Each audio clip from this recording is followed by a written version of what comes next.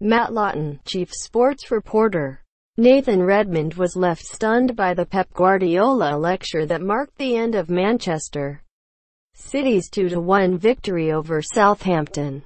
Still reeling from, Guardiola prodded Redmond several times, tapped the 23-year-old's chest and told him in animated terms how much he admired him and what he needed to improve on. Redmond took to social media on Thursday night to expand on what Guardiola had said. "Yes, he was very passionate, intense and aggressive, but he was only very complimentary and positive to me," he said. "Nothing negative or offensive was said towards me from Pep. Losing the game the way we did after working so hard for 90 minutes was very disappointing. But when one of the world's best managers compliments you or gives advice in any way, you listen." Speaking after the match, Guardiola said